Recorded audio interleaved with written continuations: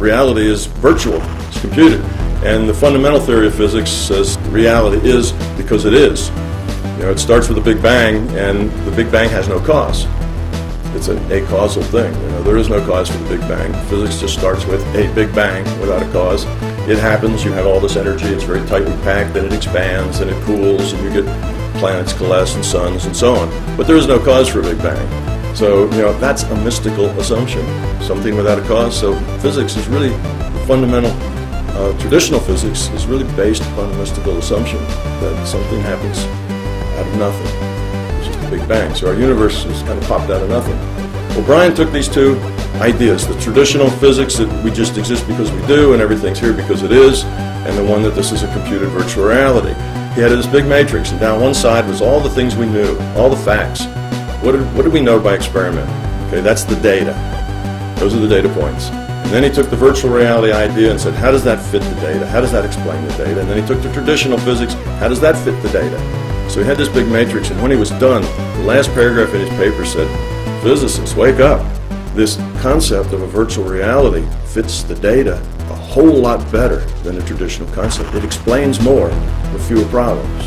So that's where we are present day. Now let's leave physics for a bit and talk about metaphysics and reality and see how all this ties together. Okay, reality is information. Now that may be a little hard for you to swallow, but reality is information. Now look at it this way. What is your reality? What's your reality right now? Well, it comes through your senses, right? It's just what you see, hear, feel, smell.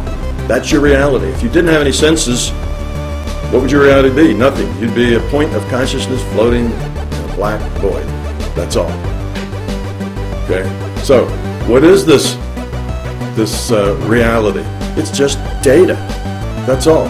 Photons hit your eyes, get focused by the lens, go to the retina, and what happens at the retina? They turn into electrical pulses, discrete electrical pulses, not continuous electrical, discrete pulses. Those pulses go into your nervous system, and what do they turn into?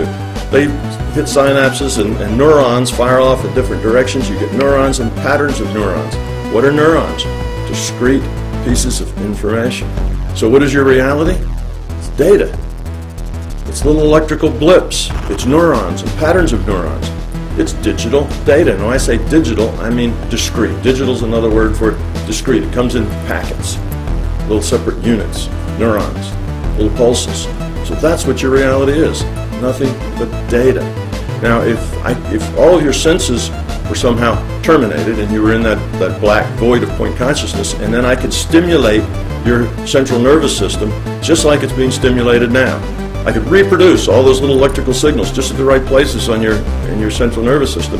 What would you experience? You'd experience just what you're experiencing now. And there'd be no way for you to tell the difference. No experiment that you could do that would differentiate one from the other. So now it's just a small step from there to say, well, what is our reality? It's just a data stream.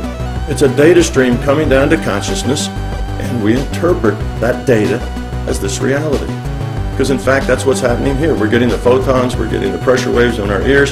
It turns into data, and our brain, we think it's our brain, it's not really our brain, it's our consciousness, interprets that data to be this reality. This is just an interpretation of a lot of digital information. That's what this is. That's what all this reality is. Okay, so consciousness is the fundamental reality.